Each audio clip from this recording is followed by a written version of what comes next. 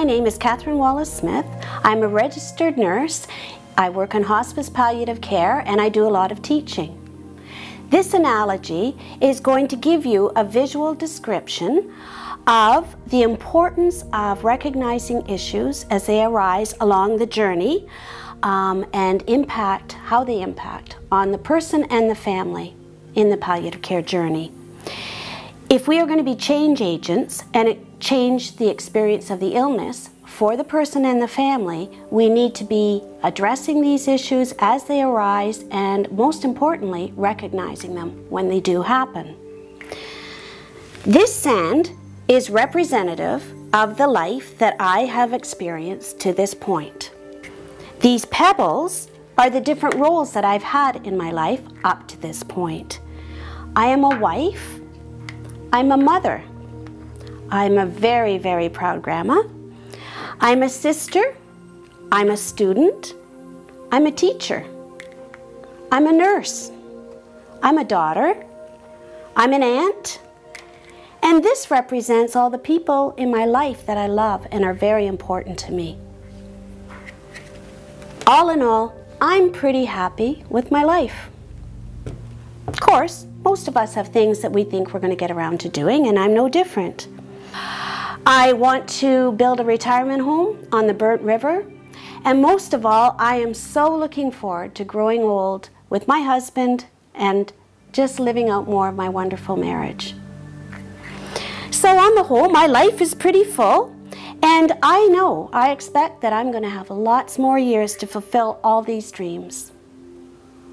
But guess what? I just got back from the doctor, and he says that I've got lung cancer. And then he explained the treatment that I have to have, and that means chemo.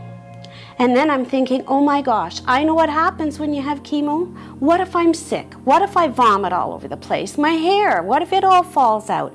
How am I going to keep up with my family? How am I going to hold down my job? How am I going to tell my husband? How am I going to tell my kids? What are we going to do about finances? And you know what? I don't even have health care benefits. I am so scared, and I just feel so out of control. Each of these boulders here is representative of the issues that I'm facing, and not only me, but my family. This boulder represents shortness of breath. And this boulder represents the fatigue. I'm so tired already. This boulder here represents asking for help. I'm a nurse, I'm a caregiver. I don't receive care, I give care. It's really hard for me to ask for help. This boulder's huge to me. Huge. It's pain. And I don't want to be in pain. And I've got to admit, I'm scared of being in pain. And last but not least, and I hate to admit this because it's so vain, I don't want to lose my hair. So I just feel so heavy with all of these things. It's such a burden to me. It's a burden to my family. Everything just seems so heavy.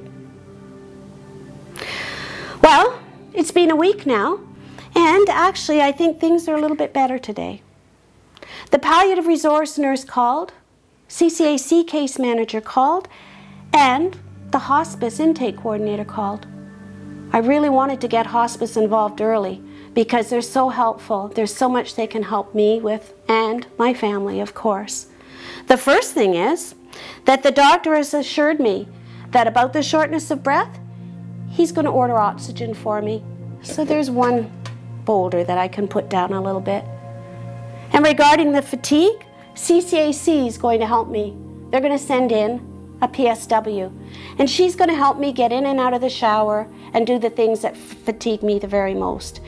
Regarding the asking for help, that's tough. That is so tough for me.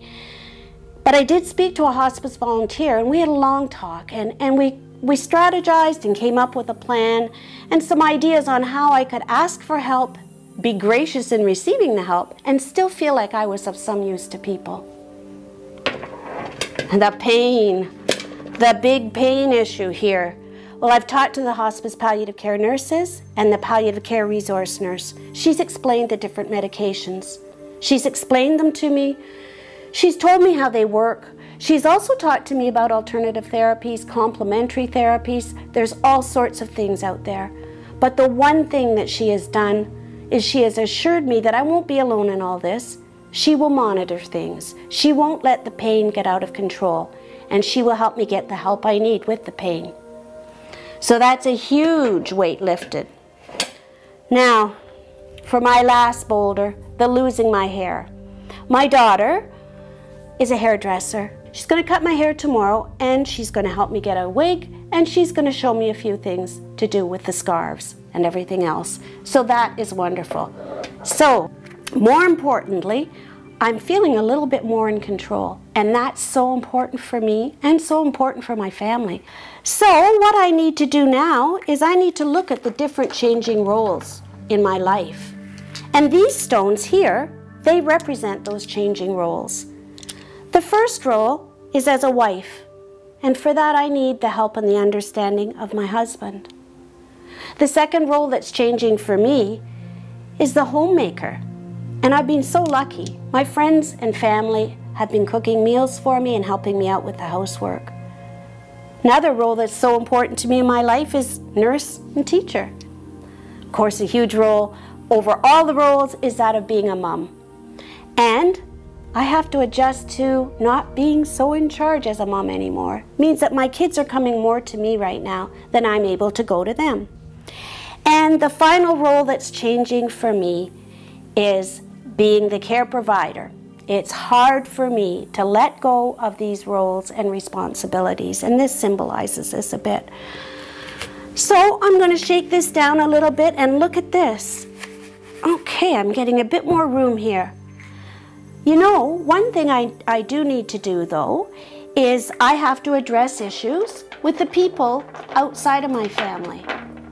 Sometimes people have a hard time with people who have a terminal illness or a life-threatening illness. They feel uncomfortable coming around.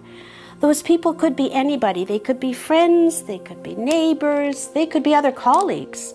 Who knows? All sorts of people in the community that I need to keep relationships up with as my social circle may become smaller. And who knows, if I don't survive, I need to have some closure out in the community.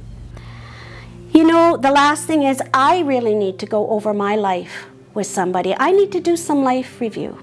So, what this sand will represent is some life review. I can go over this and talk about things. I've got so much more room in this bowl now with all these big issues addressed. Now I'm going to be able to do the things that I always wanted to do. I'm going to be able to sit on the dock and go kayaking. I'm going to be able to do lots of things because these things have been taken care of. The other thing I'm going to be able to do, as this pile of stones represents, the people that I love, the people that are important to me. And because of all of this help that I'm receiving, I now will have time to have quality of life and important relationships with these different people in my life. That's what this has given to me and to my family and to my friends. So here is my life as I've lived it, the good, the bad, and the ugly. With a team to help me, quality of life really does seem possible now. You know, I could get even more into this bowl if I added water to it. There's always an opportunity for growth. I feel that I'm growing more and learning more each day.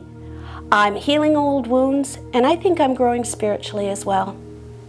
So in conclusion, the rocks are like the rocks in a farmer's field. They will continue to surface just like issues surface and then surface again. It is our job to address these, and especially it is our job to be alert and report these issues as soon as they arise.